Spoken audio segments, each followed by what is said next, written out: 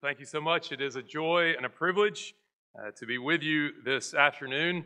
I am thankful, so thankful for Greenville Seminary and particularly its acquiring Law College Press, so that the work of publishing the writings of and about our 18th and 19th century American Presbyterian forefathers can go forth with even greater zeal and efficiency and a greater reach around the world. And so it's a joy to see the first hardback copies of some Law College Press titles were the giveaways. So excited to see those finally in print. I want to talk to you this afternoon, about a man named John Leighton Wilson. Leighton Wilson is how he was known during his lifetime, and I'm going to be using that name, Leighton, or Dr. Wilson, or Wilson. But I want us to start on March 4th, 1831. The 53-year-old Dr. John Holt Rice, the first professor of theology at Union Theological Seminary in Virginia, he mailed an envelope on that day to the 34-year-old Professor Charles Hodge at Princeton Theological Seminary. The two men were friends. Inside this envelope was a draft of an overture regarding foreign missions that John Holt Rice had dictated to his secretary from his sickbed about 6 months before he passed away. He wanted the professors at Princeton to look over this draft, this overture, and to submit it to the upcoming General Assembly on his behalf.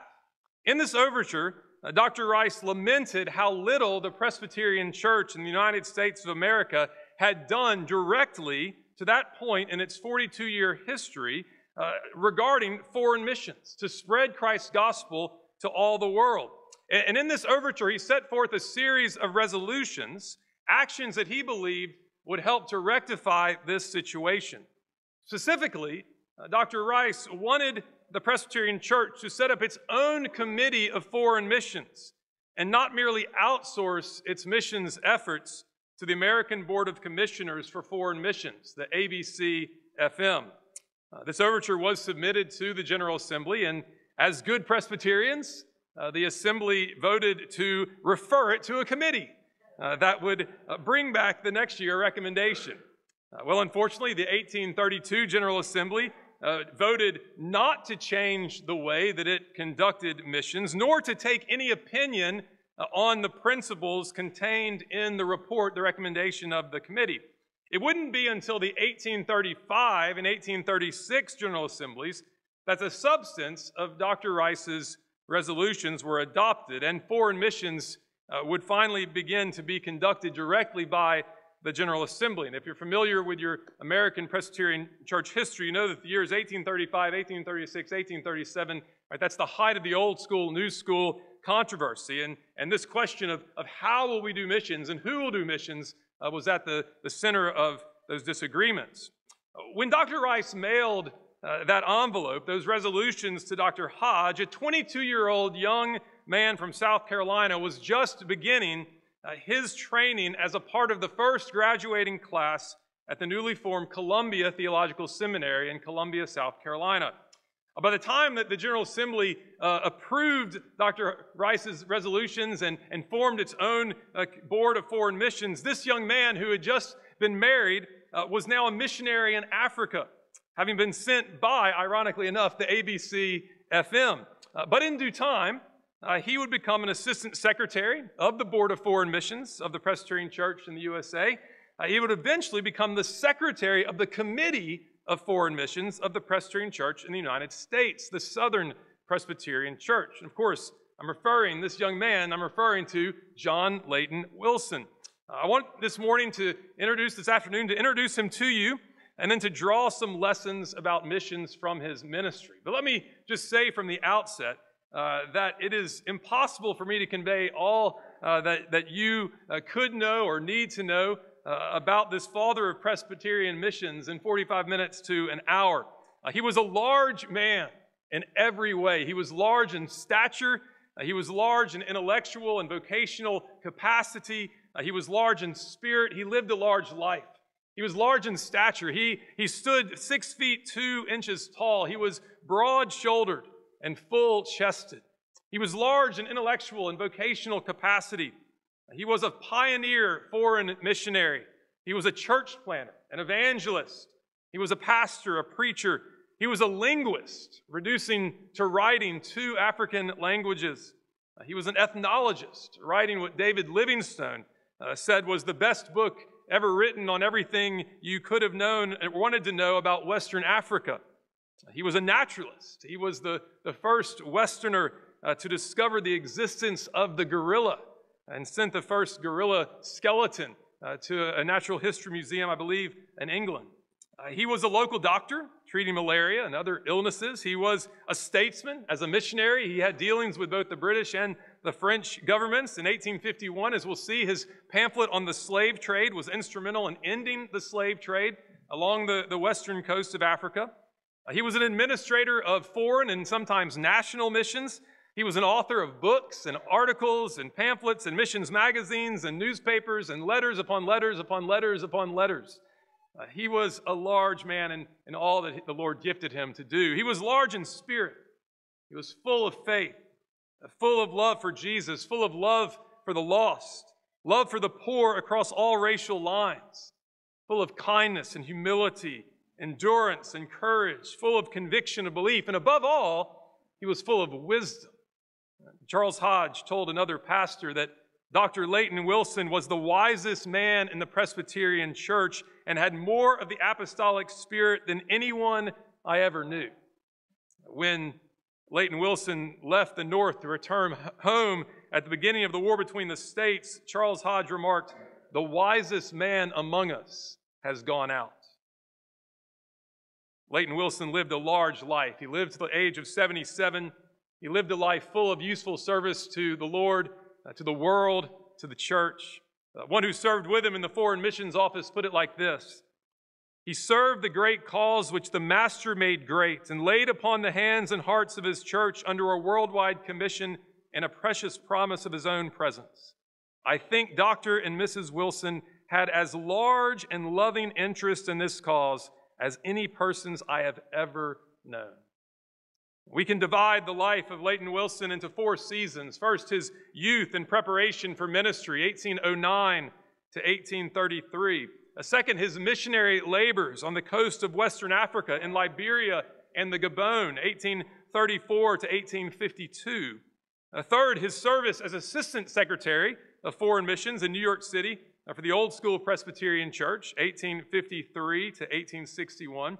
And then finally, his service in South Carolina and in Maryland as the Secretary of Foreign Missions for the Southern Presbyterian Church, 1861 to 1884, a year and a half before he died. For over 50 years, he devoted his life to bringing the gospel to the nations. And unfortunately, like the vast majority of our American Presbyterian forefathers and foremothers, he is almost entirely forgotten. It's amazing. I don't want to take anything away from John Payton. I've read John Payton to my children, but is it not amazing how probably everyone in this room has heard of John Payton? And yet, the exact same century, both pioneer foreign missionaries, and yet, raise your hand if you have ever heard of John Leighton Wilson, right? Just a handful, just a handful. A prophet is not without honor, except in his own country, is what it often seems with these American Presbyterian forefathers. And so it is my joy to open up his life and his ministry to you. We're just going to scratch the surface, as I said. And so if you want more detail, I do encourage you, eventually at some point this year, Log College Press is going to be publishing the memoirs of John Leighton Wilson, published by Hampton DeBose, a missionary to China, as well as a volume of his selected writings. You can also find a chapter on Wilson in Henry Alexander White's 1911 volume, Southern Presbyterian Leaders. You can find a chapter in John Miller Wells's 1936 Southern Presbyterian Worthies, as well as a book that is for sale here, if there are any copies left, David Calhoun's 2020 Swift and Beautiful, a collection of sketches about foreign missionaries. Also, Southern Presbyterian scholar Erskine Clark, about a decade ago, wrote an entire book about Jane and Leighton Wilson and their African mission, entitled By the Rivers of Waters. And so I commend that to you as well. So let's think first, who was Leighton Wilson and what did he do? Or better said, what did God do through him? Wilson's ancestors were godly Scotch-Irish Presbyterians who arrived on the shores of America in 1734, settling in Williamsburg County, South Carolina. Eventually, some of those early families made their way up the Black River to form a community called Salem, northeast of Sumter, South Carolina, in Lee County, just north of what is now the town of Maysville, about 170 miles southeast of Greenville. Is Mel Duncan here? If Mel Duncan were here, he would say what Dr. Hamilton said: you should be embarrassed if you don't know where those cities are in South Carolina. I, for one, am embarrassed. I don't know exactly where those cities are. I could find them on a map. They're somewhere in this great state. God sent Leighton into the world on March 25th, 1809, the fifth of 8 children born to William and Jane James Wilson. They lived in a house called Pine Grove. William, Leighton's father, was a planter by trade, a faithful elder in the Mount Zion Presbyterian Church. Leighton grew up a country boy on his father's farm before it became a full-fledged plantation. He grew up with all the skills and all the strength and joy that a childhood in the field and the forest affords. But his childhood was also marked by grief, as his mother died at the age of 37 when he was 8 years old, and William was left a widower with 7 children from ages 15 to 3. Leighton was educated at a school near his father's plantation, and then in Springville near Florence, and then at the age of 16, he went to Winsboro to Mount Zion High School. The next logical step in his education would have been to attend South Carolina College in Columbia. But when the time came to make the college decision, the president of that flagship institution was a man named Thomas Cooper. He was a militant Unitarian.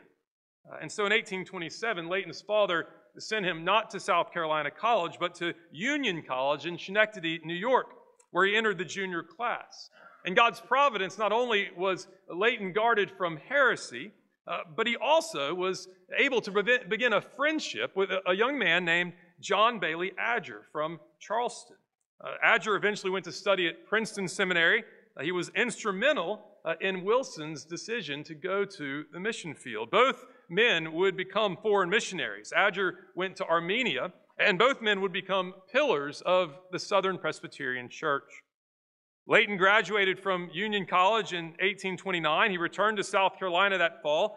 We don't have a lot of information about how the Lord led him to the ministry, but we do know that when he returned from Union College, he spent time studying under his uncle, the Reverend Dr. Robert Wilson James, who was pastoring the Salem Black River Presbyterian Church.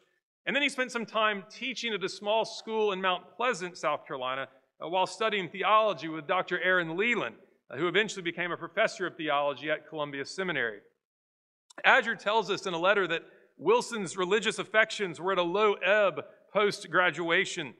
He had become a communion member as a youth, but at least one of his biographers thinks that even after college he was not yet converted. Whatever the case might be, it's clear that God graciously used the preaching of the Word to awaken him more deeply to his own sinfulness and to eternity, to give him a feeling sense of the love of God in Jesus Christ. He was particularly impacted by a series of evening revival services at the Circular Church in Charleston, which at the time was pastored by Benjamin Morgan Palmer, the uncle and the namesake of the famous Southern Presbyterian pastor in Columbia and New Orleans. And so these years immediately post-college became a season of great spiritual growth for the young man as the Lord prepared his heart for the work of ministry by humbling him, by rooting him more deeply in grace and assurance, and making the gospel come alive to him. Perhaps you too have had an experience like that. You were converted at an early age.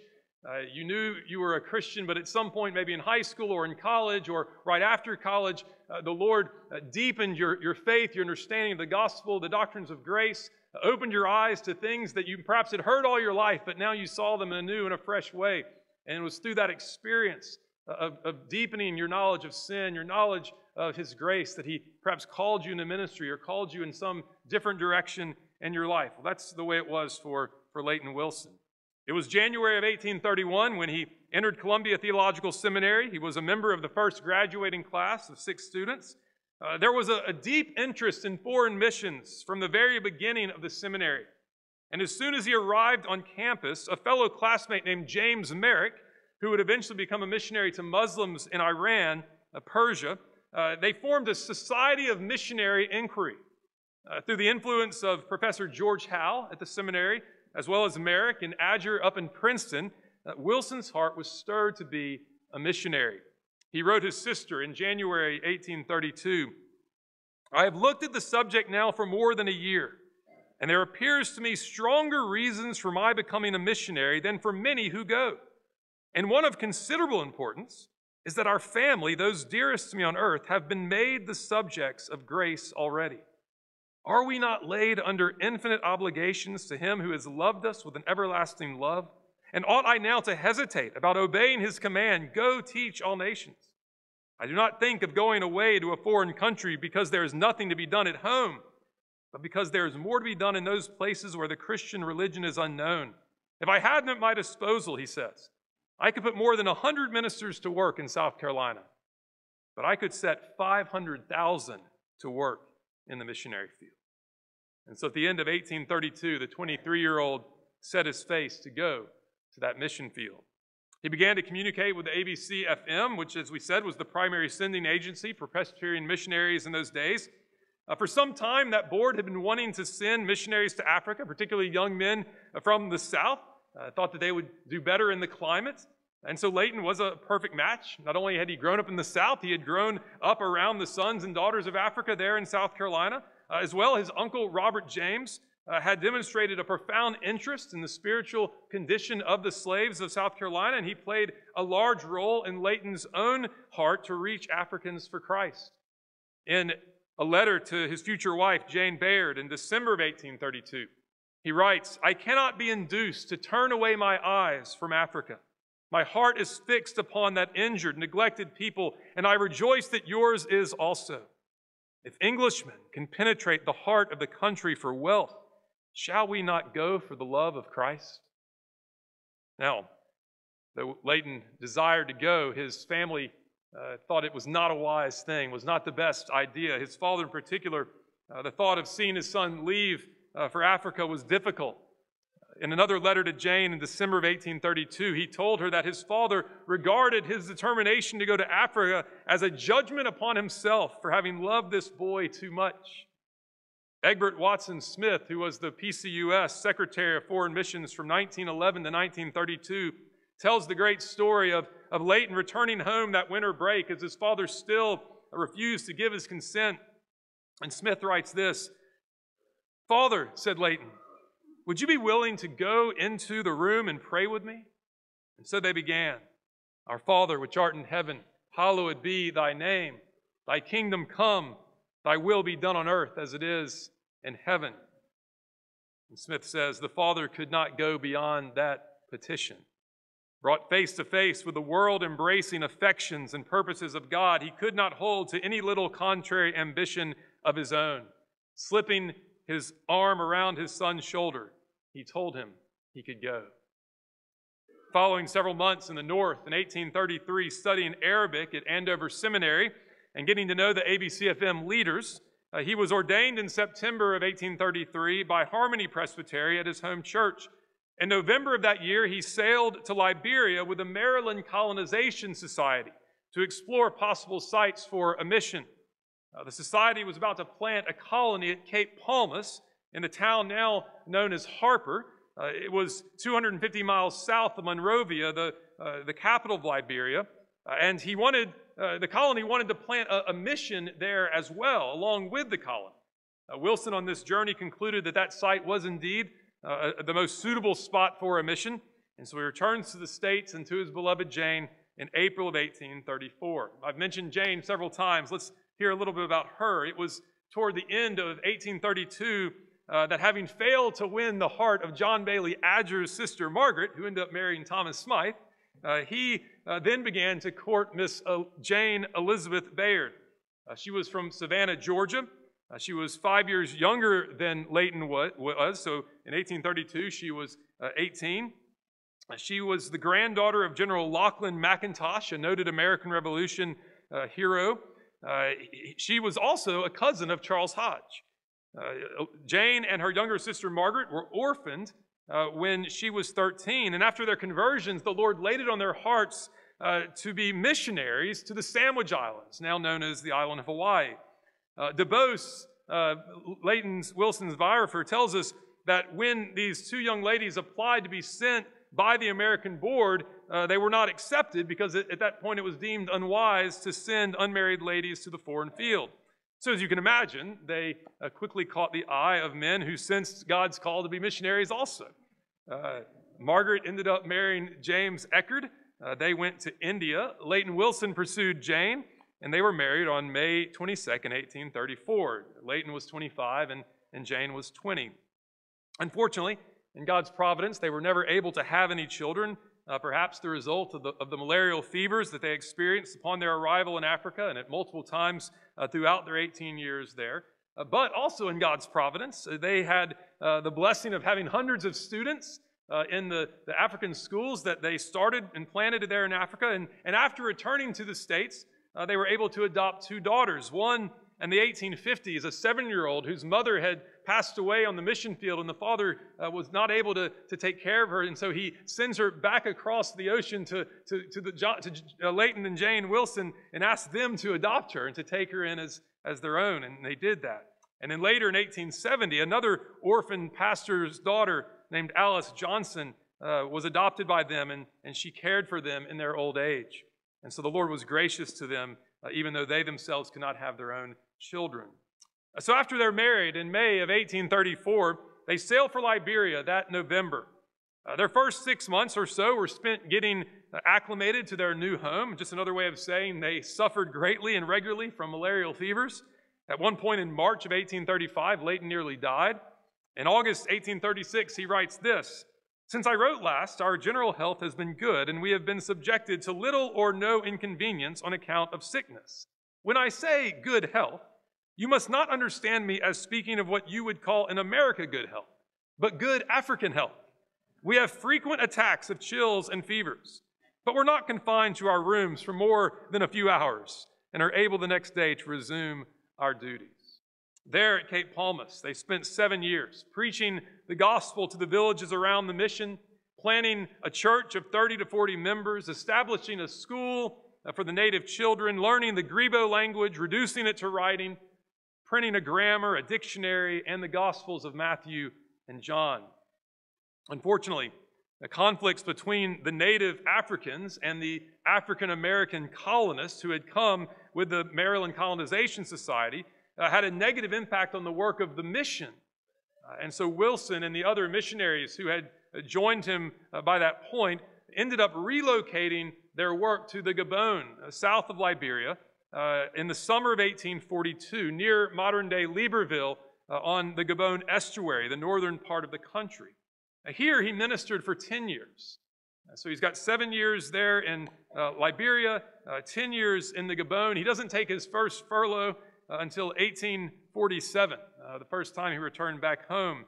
There in the Gabon, he preached the gospel. He mastered both the Mpongwe language and the Batanga language. He printed parts of the Bible in Mpongwe. He explored the Western African coastlands. Now, obviously, I'm running over such an important part of his life there in Africa. And so, again, I encourage you to spend time looking and reading more about Leighton Wilson and his work in Africa. It was the summer of 1852 when, due to severe liver issues, Leighton and Jane decided to come home for another furlough to rest among family, to see doctors about his medical condition. The doctors recommended that he spend some time in the mountain air that fall, and then in the winter he traveled back home to South Carolina, where he was able to spend time with John Adger, to see the work that he and John Lafayette Jerideau had started in Charleston for the slaves, the work that would soon become Zion Presbyterian Church. During that season, he was regaining his strength. He thought that he might be able to go back to Africa, but there was a serious setback when his liver illness rose up again, and he realized that his time in Africa was done. His presbytery sent him as a commissioner to the 1853 General Assembly, and while he was there, he was nominated and elected to be the third secretary of the Presbyterian Board of Foreign Missions in New York City, along with Walter Lowry and his son, John Lowry. Imagine the culture shock to go from a thatched cottage on coastal Africa one year into a large house in Upper Manhattan the next year. During the 8 years that he spent in this role as assistant secretary, he served as the recording clerk, as it were. He edited the home and foreign record for the board. He dealt with logistics and budgets. He visited churches and presbyteries and synods and general assemblies. He hosted missionaries on furloughs. He visited seminaries, seeking to recruit men to the foreign field. He was the primary contact for the missionaries in Africa as well as for the Indian nations in the United States. In the late 1850s, when a majority of the Board of Foreign Missions was opposed to sending Asheville Green Simonton to Brazil on the grounds that Romanism was already the established religion, it would be a waste of time and effort and money, Dr. Wilson advocated strongly for sending Simonton, and the board changed its mind. Though Simonton died of malaria in 1867, after only 8 years on the field, he is still considered the father of Presbyterianism in Brazil. The mission continued to prosper even after his death. And so Wilson's time in New York, that decade of the 1850s, gave him valuable experience for his life's final chapter in the South. The storms of war were gathering over the nation after the election of Abraham Lincoln in November of 1860, and Wilson was struggling mightily within. On the one hand, he desired and prayed for earnestly the preservation of the entire Union, yet to Dr. Dabney's chagrin, he had sympathies for the secession movement in South Carolina. In February 1861, with tears and trembling, he spoke these words to a friend. "My brother, we know now what is before us. You see the great power and the tremendous forces of the North, their intense hatred of secession, and the fixed determination to crush the South if they do not yield to the federal government. I pray God to avert the storm and save us from the hands of civil war. But if it comes, my mind is made up. I will go and suffer with my people." Now, in some ways, Wilson's choice is understandable. He was a South Carolinian. Most of his family was here in this great state. But when you consider Wilson's previous opinions and actions regarding slavery, you see how complicated, how conflicted that decision must have been. In a letter to Jane during their courtship in the early 1830s, he writes this, "I hold that every human being who is capable of self-government and would be happier in a state of freedom ought to be free. I am not, however, a friend of immediate and universal emancipation for the simple reason that all are not ready for freedom and would be worse off in that than in their present condition." And so in line with these views, Wilson did free the slaves that he and Jane inherited from the death of their parents. Jane owned 30 slaves after her parents died, and before she and Leighton left for Africa, they made preparations for their eventual emancipation. South Carolina and Georgia at that time had laws on the books that made it illegal for newly freed slaves to remain in the state. And so the Wilsons left it up to the slaves themselves to decide whether they wanted to join the colonization movement to Liberia, remain in America but go to the north, or remain enslaved by choice in order to remain in South Carolina. In the case of Jane's slaves, the vast majority chose to sail to Liberia along with Leighton and Jane.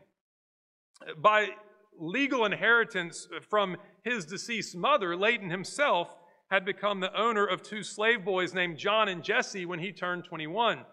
When he leaves for Africa, they are 11 and 5 years old, and Wilson did not want to free them, and because of the South Carolina laws, forced them to leave South Carolina, forced them to be removed from their mother, who at the time belonged to his father, and so he leaves them enslaved. Several times after he arrives in Africa, he desired to freedom. He desired John the older to move north or to come to Africa, but John refused. He refused to leave South Carolina. During Wilson's time in Liberia, as abolitionism was on the rise in the United States, his circumstances become an issue with the supporters of the American Board, which is based in the north, in New England. Leighton has to defend what he had done to try to free his slaves. He was denounced as a vile slaveholder in the north, but in the South, he was accused of being an abolitionist. In a letter to Rufus Anderson, the secretary of the American Board, he writes this, "I desire no profit in any form from their labors. Those who immigrated to Africa were brought here at private cost, involving an expense of several $1,000s. The only object I have in alluding to this fact," he says, "is to show that I am not a slaveholder for the sake of gain, and that so far as I have funds to dispose of in the cause of humanity, they have been appropriated chiefly to promote the happiness and the comfort of those who have been in bondage. I do not see it my duty to use force," he says. "John and Jesse have the liberty of choosing for themselves, and I have endeavored to communicate such light and information as will enable them to choose wisely. This seems to me the best liberty that is in my power to confer. If I withdraw my protection from them and allow them to become public property, it seems to be very questionable whether I am in the line of duty." Eventually, in 1843, he did set the two boys free, but he wrote his father, "If John and Jesse would go to one of the free states, I would be greatly pleased. But if they prefer to remain on the plantation and work as heretofore, let them do so, but with the understanding that they may leave whenever they choose to do so." They did choose to remain on the Wilson plantation, but they lived quietly as free men, so the authorities would not send them away. While Wilson served in Africa, his opposition to slavery only grew, in particular because of what he saw and witnessed firsthand with regard to the evil of the slave trade. Though illegal since 1807 in Britain and 1808 in America, the slave trade still persisted in large part because of the Western powers who created the market for slaves, and also because of the Africans who were eager to sell their enemies or even their friends into slavery for financial gain. In 1836, he described speaking to two African men who had just sold a slave, and he said, "I asked them if they did not think it wrong to capture and sell their fellow men as slaves. And they said, 'No, no white man has told us that it's wrong.'" And Wilson writes, "How affecting to trace the footsteps of white men in Africa. I have reference," he says, "to slave dealers who form the great majority of those who have visited her shores. Their footsteps are to be traced in wars and bloodshed and tumults and distress and misery, in everything that can degrade and render savage the heart of man." In 1842, he writes his wife Jane from the Gabon, "I have visited all the settlements on the river in this immediate vicinity. There was one scene in these excursions which particularly affected my heart. I refer to the interior of an African slave factory on the opposite side of the river. I cannot enter into detail, but suffice it to say, my curiosity will never prompt me again to visit a similar scene of human degradation. Think of 430 naked savages of both sexes, of all ages, sizes, and conditions, brought together in one enclosure, chained together in gangs of 20, 30, or 40, and all compelled to sleep on the same platform, eat out of the same tub, and in almost every respect live like so many swine. More than this, on the middle passage they must have quarters still more circumscribed, and live on much scantier fare. God reigns, and this vile traffic in human beings must come to an end." Now, certainly many felt as Wilson did in those days, but very few had the opportunity to impact the slave trade like he did. One of the wonderful episodes in his labors as a missionary was how the Lord used him to bring an end to the slave trade. In 1851, the British were planning to withdraw their fleet from the African coast, the ships that were seeking to keep slave trading at bay. Wilson heard of this, and he writes a paper on this topic and mails it to a wealthy friend in London, who then sent it to a British lord. In this paper, Wilson demonstrates that the squadron had accomplished much, and rather than taking it away, it should be continued and it should be strengthened. He advocated for the fastest ships to be sent to the African coast, faster than the slave ships, so that they could not outrun the British ships. He advocated for more ships to be sent to the African coast. Eventually, 10,000 copies of his pamphlet were published and distributed, and his recommendations were heeded. And yet, in spite of all his resistance, all his antipathy to slavery over those decades, he still chose to suffer with his people. The 1861 General Assembly meets in Philadelphia in May, just a month after Fort Sumter had been fired upon. The Civil War had already begun. Dr. Wilson was present, though not as a commissioner, since his South Carolina Presbytery had not sent any commissioners. He was present when Dr. Gardner Spring, who happened to be his and Jane's very own pastor, offered up the fateful resolution that passed by a vote of 154 to 66 and led to the withdrawal of 47 Southern presbyteries. Wilson and Jane make their way south In August of 1861, we find him in Atlanta at a convention to plan the formation of the Presbyterian Church in the Confederate States of America, eventually the PCUS. Wilson's desire was to make sure that the new denomination was fully committed to missions, particularly foreign missions. The problem, of course, was that there was a federal blockade preventing any ship from leaving the cities of Savannah or Charleston or Mobile or New Orleans. Fortunately, the nations were in the bounds of the southern states. Wilson already had a history with them, with the Choctaws and the Cherokee and the Creek and the Chickasaw Indian tribes in what would eventually become Oklahoma. When he had been working with the Old School Church's Board of Missions, he had been the spokesman, the representative, the contact for these Indian tribes. The board had sent missionaries to those tribes, but with the start of the war, they had gone back north. Now Wilson says, this is our call as the Southern Church to send missionaries, to be involved in bringing the gospel to the tribes. And so he goes in October 1861, in between that August meeting and the First Assembly, he goes to visit these tribes, and he pledges the support of the Southern Presbyterian Church. When the First General Assembly meets in Augusta, Georgia on December the 4th, 1861, Wilson is elected as the secretary of this new Foreign Missions Committee. It's located in Columbia. The Committee of Domestic Missions had been placed in New Orleans, but with the capture of that city in 1863, all of a sudden that committee cannot do its work, and so Wilson also becomes the secretary, the coordinator of the national missions, domestic missions as well. He immediately makes plans to send pastors and chaplains to every brigade in the Confederate Army. After the war is over, with all number of sons and fathers of the Southern Presbyterian Church having died in the war, churches destitute, Wilson steps up. Hampton DeBose, his biographer, calls him the Southern Chalmers of the disruption.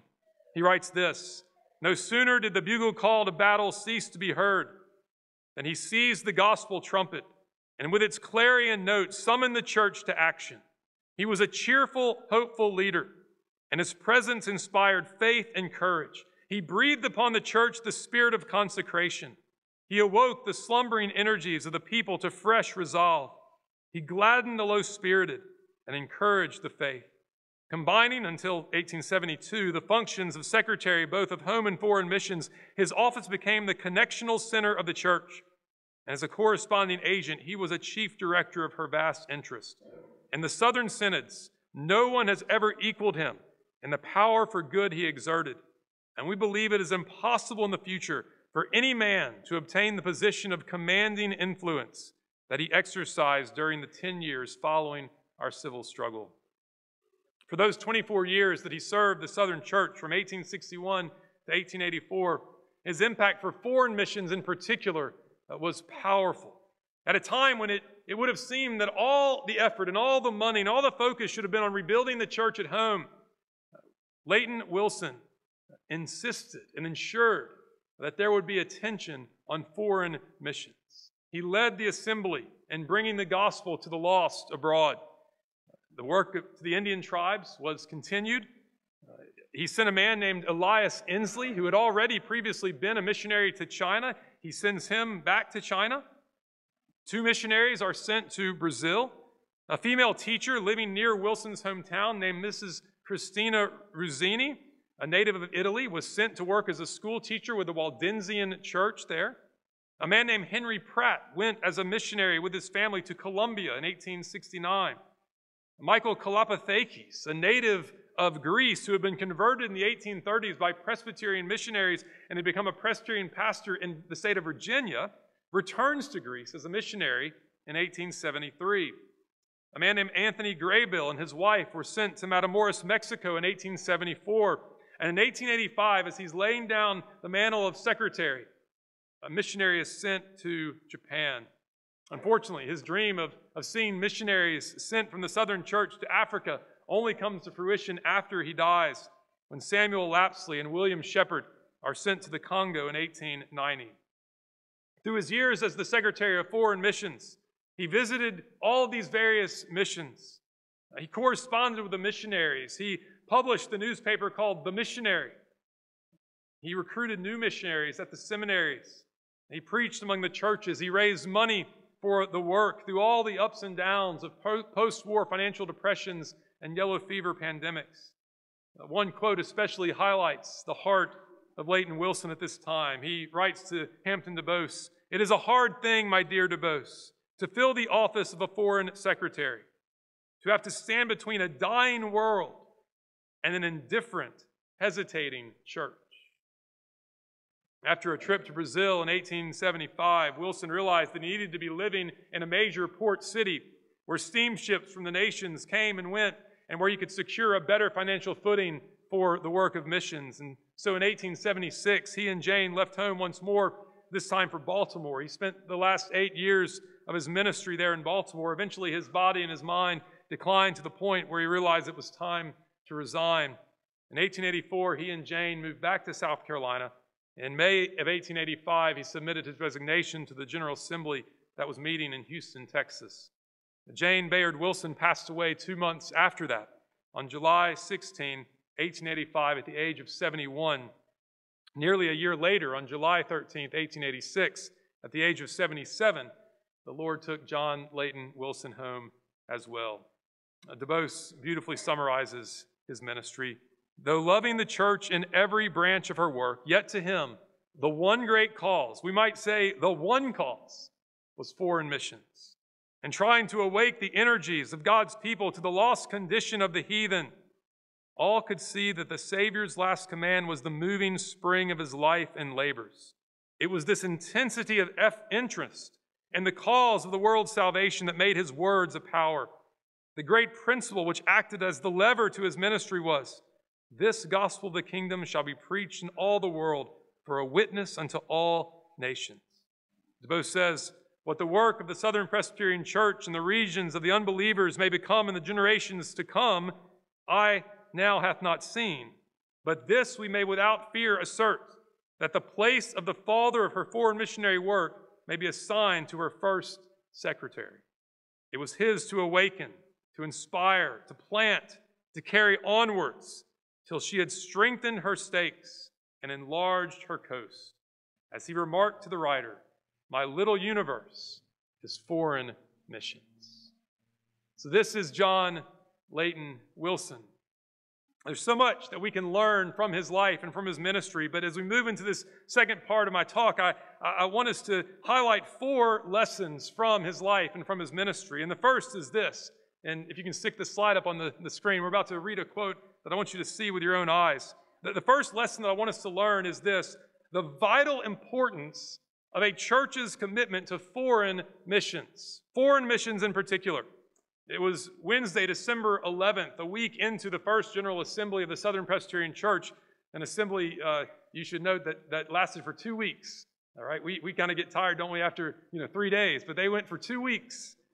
And there in the middle of the first week, the Committee on Foreign Missions that had been appointed by the moderator, Benjamin Morgan Palmer, gave its report. Leighton Wilson was not the one giving the report, but he was on the committee and undoubtedly had a large hand in writing the report. And I want you to read along with me, as I read out loud, read with me this last paragraph. He writes this: "Finally, the General Assembly desires distinctly and deliberately to inscribe on our church's banner, as she now first unfurls it to the world, in immediate connection with the headship of her Lord, his last command, 'Go ye into all the world and preach the gospel to every creature.'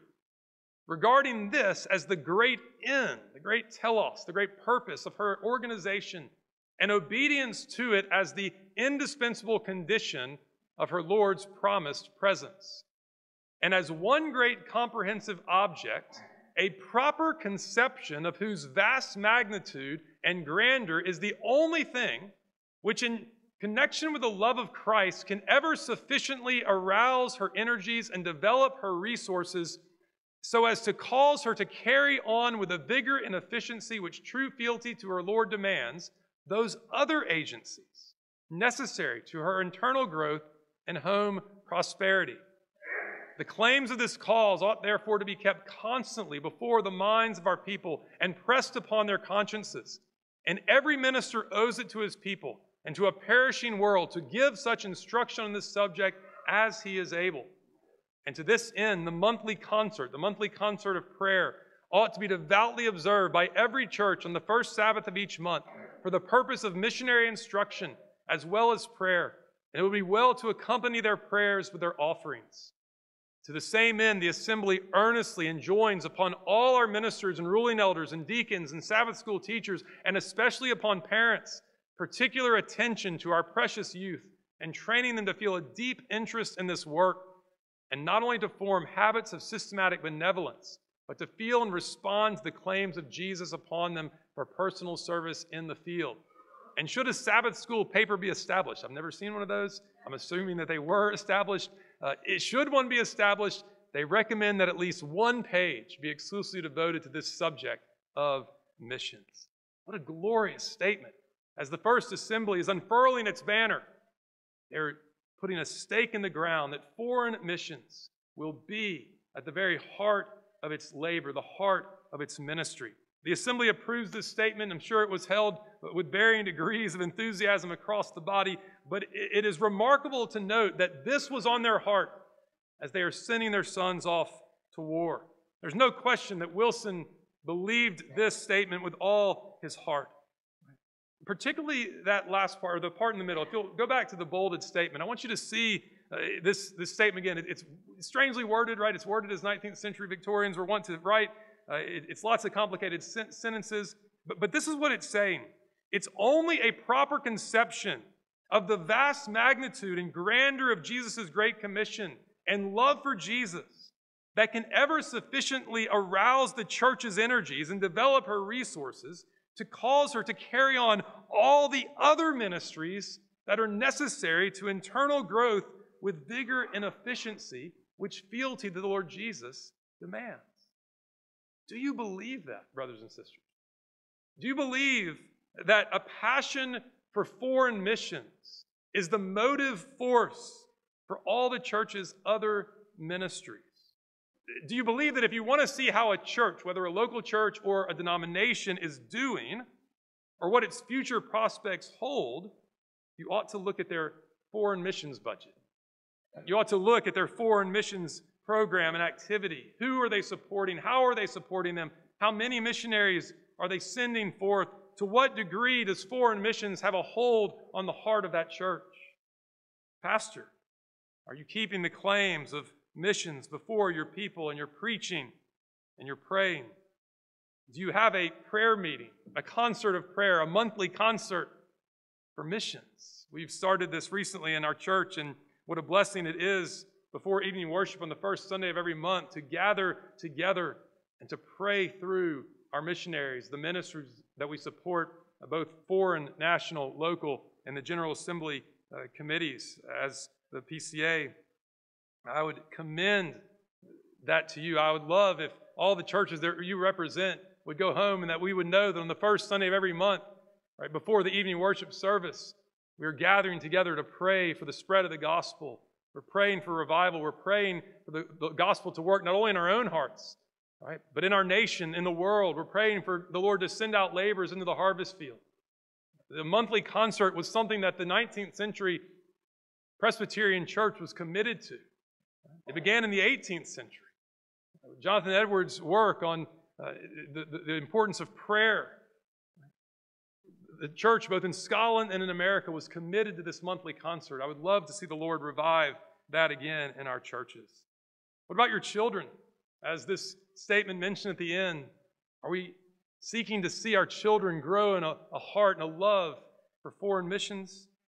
What about our new members? Listen to this quote, this statement from one of those recommendations that John Holt Rice gave to the GA back in 1831. He said this, that it be earnestly recommended to all church sessions and hereafter admitting new members to the churches, distinctly to state to candidates for admissions, that if they join the church, they join a community, the object of which is the conversion of the heathen world, and to impress on their minds a deep sense of their obligation as redeemed sinners to cooperate in the accomplishment of this great object of Christ's mission to the world. When we receive new members into our churches, do we tell them that? Welcome. You have joined an organization whose goal is to convert the world. And you, whether you go or whether you stay and pray and give and send, every member has a role to play in this grand and glorious work. The point that this General Assembly statement was making was that if this is the case, if we have this vision of what God is doing through us around the world, then all the other ministries, all the internal ministries are going to be strong, are going to be vigorous, right? They will be growing because the Lord blesses the labor at home as we send forth the laborers around the world. So that's the first lesson I think we draw, the vital importance of a church's commitment to foreign missions in particular. Second, the nations are here in America. At that first assembly, Wilson did give a report. He gave a report about his journey that summer out to the Native American Indian tribes. In his 1881 memorial address on the history of Columbia Presbyterian Seminary and missions, he notes in that article that during the war and immediately after the war, the Indian missions were all that the church could do. But they did it. They did what they could do. They realized that in God's providence, they didn't have to travel over the oceans to bring the gospel to foreign nations. The nations were here in their very bounds. This has always been known and seen by Presbyterians and even Congregationalists going back to the 1600s. John Eliot, the Congregationalist Puritan, David Brainerd in the 1700s. To whom did they minister? To the Native Americans here in America. Gideon Blackburn was a pioneer Presbyterian missionary among the Cherokees at Chickamauga in Tennessee in the early 1800s. Cyrus Kingsbury went both to the Cherokees and then to the Choctaw in Mississippi. He went with them as they were forced to migrate out to Oklahoma in the 1830s. When Wilson writes that article in 1881, he tells us that among the Choctaws and the Chickasaws at that time, there were 27 churches, 1,200 members, 3 ministers from the United States, 10 native ministers, and young men training for the ministry. I've been convicted, even working on this presentation, that in Mississippi, we have the Choctaw Indian tribe. There's a reservation. Our church has taken mission trips to the Yakima Indian Reservation, but we've never taken a trip to the Choctaw Reservation, about 2 hours away. The nations are here. And whether you have Indian tribes in your own backyard like we do or not, right, the nations have come to America, brothers and sisters. We know this. We see it every day. International college student outreaches, ESL ministries. If you're in the PCA, RUF International, right, Spanish-speaking Sunday school classes and services, these ought to be viewed as a part of our foreign missions efforts. Look around you, wherever you live. See that the nations have come here. See the opportunities you have to minister the gospel to the lost, to those who've never heard the name of Jesus, who've never visited a Christian church. You don't have to go across the world. You can do it even here in your own backyard. Third, Leighton Wilson teaches us how to do missions on the ground. Now, I'll be the first to say I've never been a foreign missionary. I have not reflected as deeply as some of you who are on how missions ought to be done, how missionaries ought to be doing their work. And so I give these comments less as authoritative prescription, more as exemplary description based on Leighton Wilson's life and ministry. But I believe that what we see in Leighton's ministry it comports with what the Bible teaches about how to do ministry in general. So here's what Leighton Wilson would say to us about how we should do missions. First, he would say, preach the word and plant churches, especially and eventually with native pastors.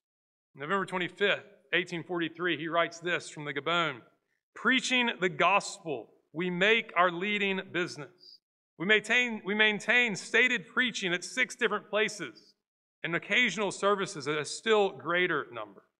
By 1847, he can write this: besides the villages nearer to the principal station, where the word of God has been dispensed steadily, there are 15 or 20 settlements more remote, where there has been occasional preaching, so that the people over a considerable extent of country have been initiated into the first principles of Christianity, and thus the way has been prepared for more vigorous, systematic, and extended operations hereafter. Wilson's ministry was word-centered. It was gospel-centered, Christ-centered. He saw the mission in Cape Palmas and in the Gabon as the eventual hub and the center of a wheel, a headquarters from which a line of mission stations could extend far into the interior of Africa, converting the lost, educating native preachers to go forth with the word of life in all directions. And so Wilson spent much of his time exploring, traveling into the wilds of Africa, preaching the gospel, looking for strategic locations to plant future churches. Second, Wilson would say, educate the children. Education wasn't just for those that he wanted to train up for ministry. A key part of his mission was a school for the native children.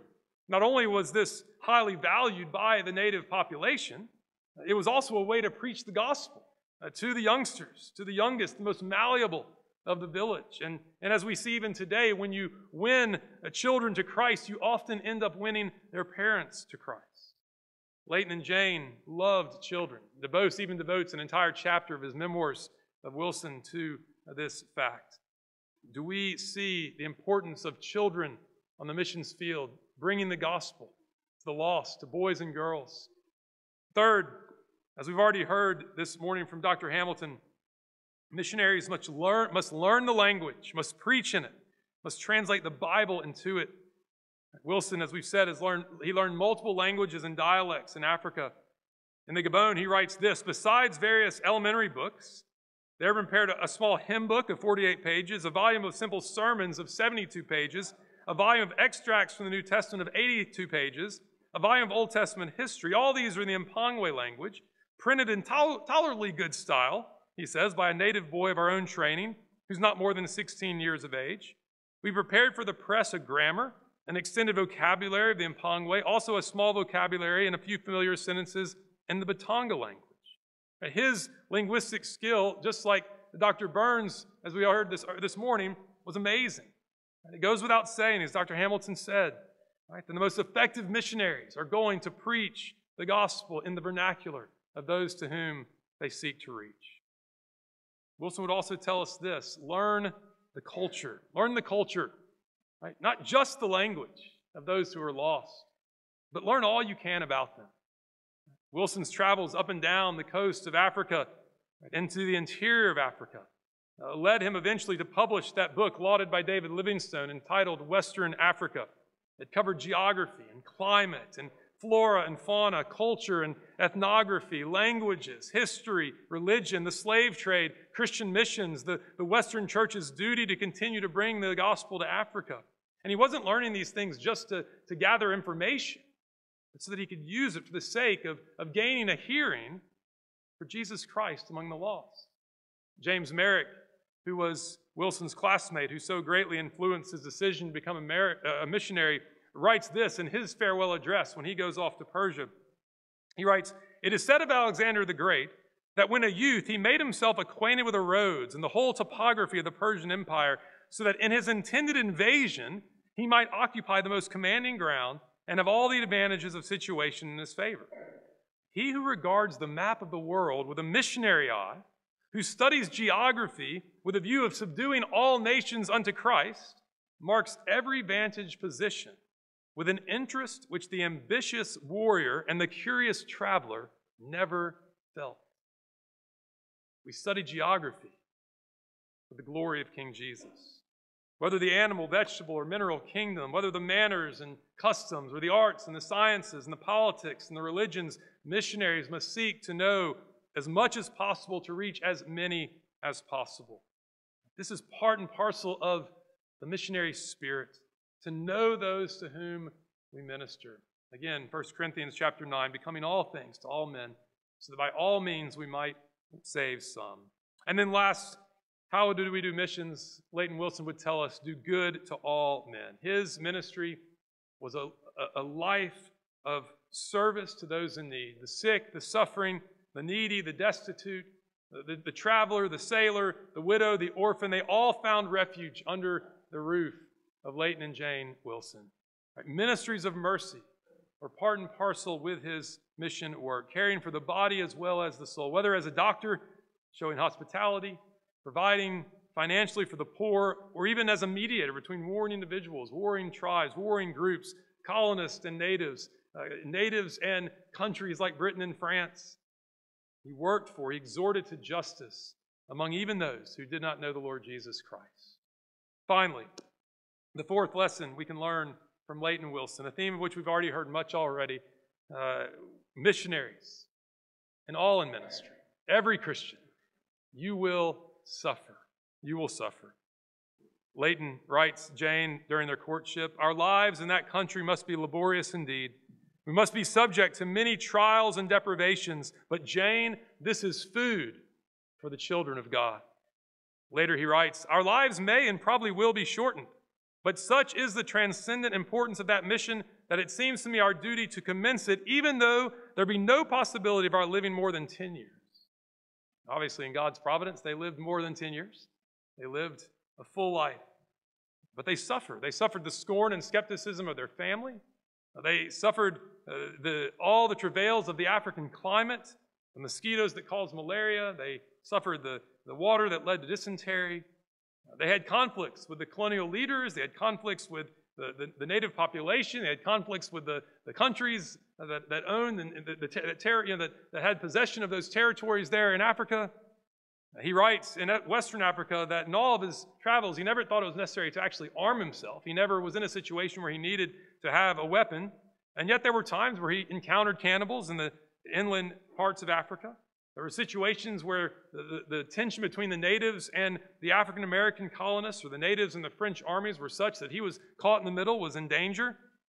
There was the emotional suffering of watching missionary after missionary after missionary die because of the fevers of malaria. Half of those who joined them in Africa ended up dying of illness. He suffered. And if you are called to serve the Lord, particularly overseas, you must suffer. The work of missions cannot proceed without suffering and sacrifice. And why is this? Because we follow a suffering servant. We are united. We are priests in Jesus Christ, the priest who laid down his life as a sacrifice. And if Jesus, as Dr. Thornwell put it, if Jesus by his sacrifice purchased redemption, so we by our sacrifices must make that redemption known. Just as there were difficulties to accomplish the salvation of sinners, there are difficulties that we must encounter in spreading the salvation abroad. Dr. Thornwell again, he says, let us gird ourselves for the sacrifices. Let us follow in Jesus' tracks. We shall know them by the blood. So this is John Leighton Wilson and his wife Jane. I'm thankful that none of you in this room, none of you watching online can say that he's no longer known to you or unknown to you. You know him, you've heard about him. I hope that you continue to get to know him, continue to read about him and all the other 19th century missionary pioneers, both in Africa, in America, Scotland, England, all the other countries that were sending missionaries out in the 19th century. Brothers and sisters, it is incumbent upon us as the people of God today that we learn and get to know the forefathers, the foremothers in the faith. Let me close with a quote by Hampton DeBose, again, Wilson's biographer. He writes this: "It is fitting that we study the lives and characters of these great men and women in order that we may be incited to greater activity and to more earnest consecration in the Master's service. It is also due to the generations yet to come that we tell of the ardent piety, the heroic deeds, the manifold toils and trials of these early missionaries, so that they too, our children, our grandchildren, our great-grandchildren, might have a strong faith in the power of the gospel to convert the world." Amen. Let's pray together. Lord God, we thank you for the power of your gospel. We thank you, Lord, for those who have gone before us, who are now a part of that great cloud of witnesses who cheer us on as we fix our eyes upon Jesus and run this race with endurance. Oh, Lord, we pray that you would help us, oh Lord, to walk in the tracks of you, Lord Jesus, but also in the tracks of our fathers and mothers who have gone before us. Oh, Lord, we thank you for the call that you've laid upon their lives, the call that you've laid upon our lives. We ask, oh Lord Jesus, that you would continue to send forth men and women, boys and girls, give them a heart of missionary zeal. Lord, we pray that you would help us, oh Lord, to love you with all of our heart, to love you and to love the lost. We pray, oh Father, that you would give to us a great gratitude for men like Leighton Wilson, women like Jane Wilson. Lord, we ask that you would give to us a knowledge of those who have gone before us, that we might walk in their footsteps, so we might follow their example, Lord, so that we might give you gratitude, give you thanks and praise for what you have done in the past, what you can do now, what you will do in the future. Lord, this entire work, this entire missionary endeavor, it is all of grace. It is all of your power. Lord, that's our hope. That's our confidence. And we ask that you would continue to glorify your Son, the Lord Jesus Christ, through us. We pray this in his name. Amen.